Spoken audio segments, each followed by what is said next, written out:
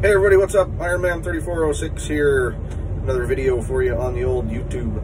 A little different, nothing antique related in this video. I'm actually sitting in a brand new Cat 335 excavator, and there's a pretty cool new feature that I want to just put out there, that if anybody's wondering how to use it, this will kind of just give you the rundown on it. So yeah, we're going to get into it. It's called Joystick Steering, so stay tuned.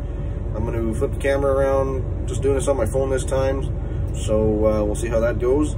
But yeah, stay tuned. This is a pretty cool new feature that I think is going to be super beneficial for guys that have to track their excavators a really long distance. So we'll be right back. Catch you soon. Hey everybody, what's up?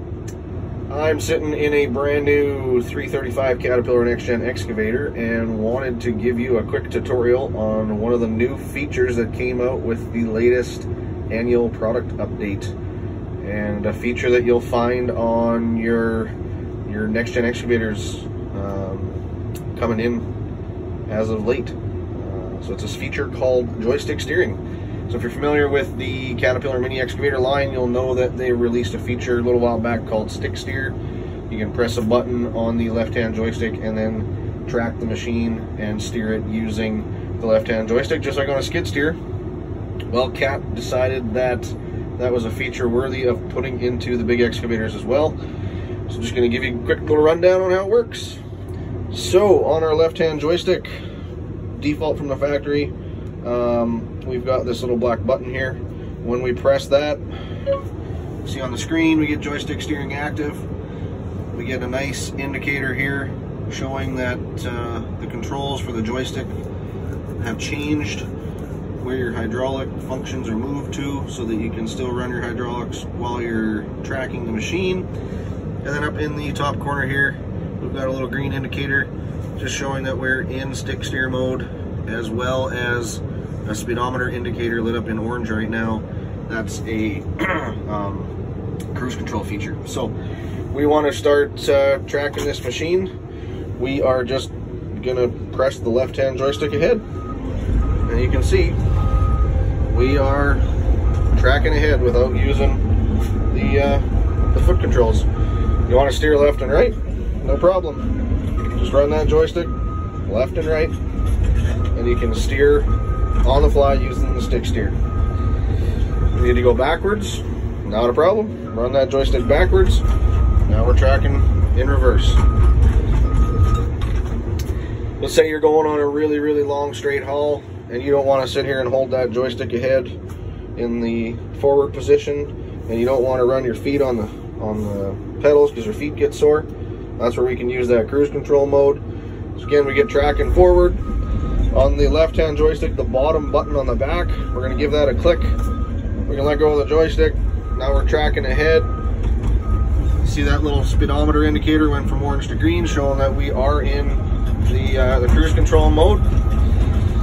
If we need to steer while we're in cruise control, no problem. You just steer left and right, just like you would if you were running the stick steer in manual. And if you want to shut it off, you just give that bottom button on the back of the left-hand joystick a click. We come to a stop. You can see that speedometer indicator went back to orange, identifying that we're in like standby mode. So that's all of your steering controls now, being able to run them from the left-hand joystick. Again, on the fly, if you need to run any of your hydraulic functions, Cat's got you looked after. If you need to swing your house on the left-hand joystick, you got the little rolly knob here. You just run it forward or backward to swing your house while you're in joystick steer mode. If you need to run your stick, the rolly knob on the right-hand joystick is going to give you stick function while you're in stick steer mode. And then your bucket control stays the same, just like it always is. And your boom up and down is up and down on the right-hand joystick. So yeah, that's joystick steering on the new Caterpillar Next Gen full-size excavators.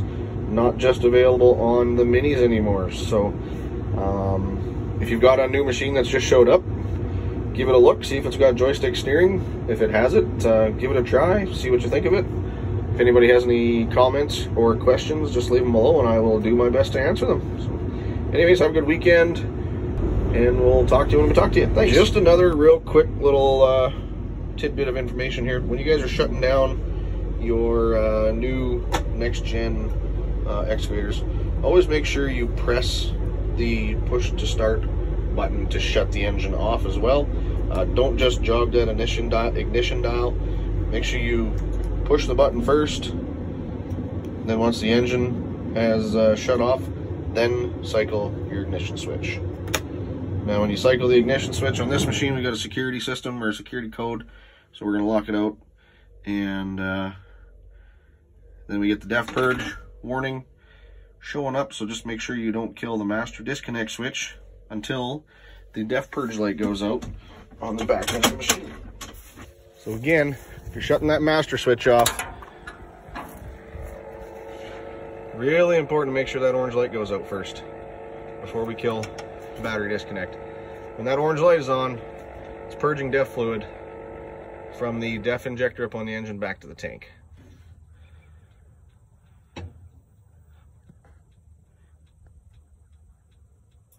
There we go. Orange light went out. Now we're safe to shut off battery disconnect. Bada bing, bada boom.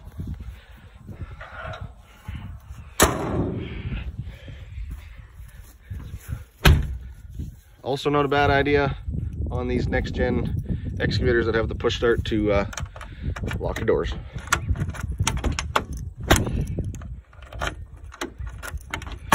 Boom.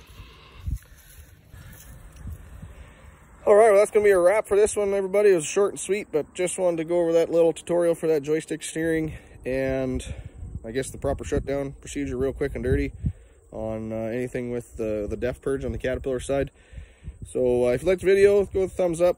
Any comments or questions, like I say, just leave them below. I'll do my best to answer them for you. And like always, my name is Nathan, Ironman 3406, and we'll catch you guys on the next one. Thanks for watching.